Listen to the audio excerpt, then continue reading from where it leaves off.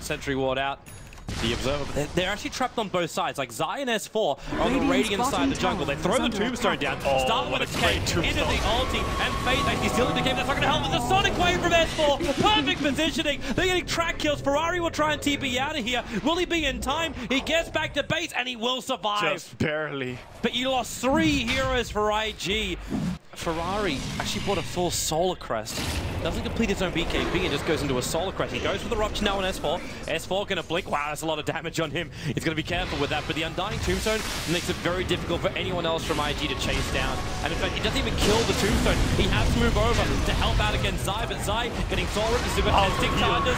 Now the Shallow Grave keeping him alive. S4 and the Scream being stolen only. But RTZ, the man in the front lines, can't kill Burning. The Cold Embrace keeping him alive. Now they've gone through the Undying, but RTZ still with the Aegis model, going to force the issue, going through Chuan, getting a double kill before the Aegis will finally pop, and now they move over to Luo. Puppey and S4 chasing him down. Puppey is just so low. They get the track kill at the end of the day as well. A triple kill for RTZ.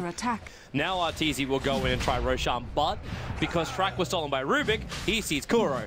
That halberd is really big. Like, there's no BKB on the TA, so he could actually stop her. At the same time, they have to rush in, though. They might stop her, but Roshan, they can't stop that. Look at the Solar Crest over on Roshan. They'll start the fight. The Tombstone up in the higher ground, but RTZ already with that Aegis, the Immortal, attacking into Burning, and the Sonic Wave! Hitting so hard, even with the sideways build damage. RTZ chases up. They want the Gyro. Now they can move over to Ferrari, even if Kuro has been picked up by the already dead Rubik. This is a slaughter!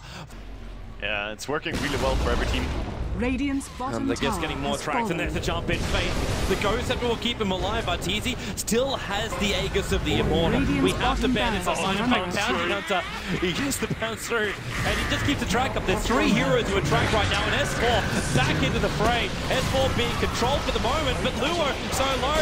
In comes RTZ with the ulti. RTZ, there's your Aegis popping. Finally, but S4 still standing his ground. He's gonna kill off Chuan. RTZ back on the sideways. My God! RTZ! Just man of man takes out IG by himself! Are you kidding?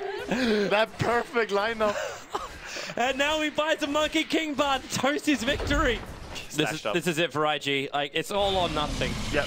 And they're trying to take this fight outside the base, so they're buffing up Luo and hoping they can pop someone.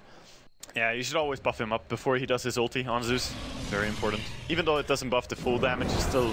It's running up, but you just saw Ferrari do it. They jump in. Now S4 on the front lines. Ferrari heads up. What do we get followed? Holy Scream. S4, the Blood Rise in a really good position, but with a Sonic Wave, the Zeus only doesn't do enough. They've lost 3. They're just trapped in the tree line. RTZ just one hits down Chuan, and that is game. They cannot win. GG, Team Secret with over a 35,000 net worth advantage. And the most convincing win that we've seen so far, including wildcard matches. Very true.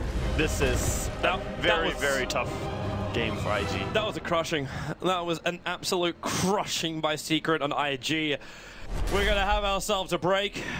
We'll come back and compose our thoughts, as IG will also do the same. That's their first game of TI. Welcome to the internet.